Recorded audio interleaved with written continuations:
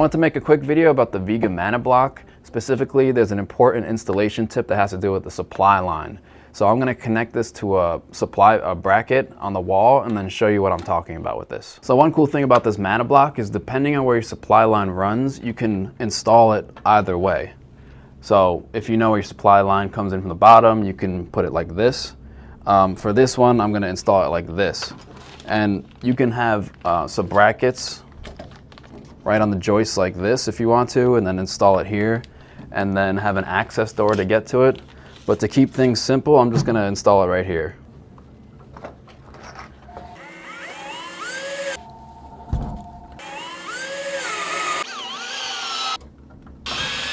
So this is the most important thing I want to emphasize about installing this. This is the supply inlet, and it's a completely customized shape from Viega.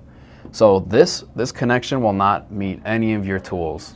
So you have to purchase an adapter, and it's absolutely necessary to purchase an adapter to make your connection. So I purchased a crimp connection that's 3/4 inch for fitting PEX tubing, and I know I have crimp tools, so that's why I purchased this one, but there's a lot of different connection types you can buy. So it's very easy. You just screw it on, and then once you're ready to run your PEX, I'll use this because it's simple. You just make your crimp connection here because this is a crimp. So this same adapter comes in a full brass style instead of just partly poly.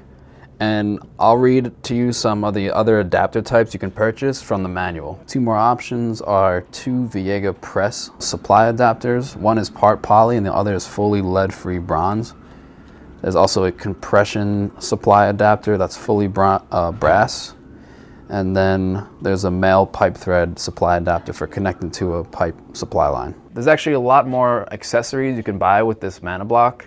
You can check them all out in the product manual. If anyone's installed this before, let me know how your experience was in the comments section. If you have any questions about the product, also let me know.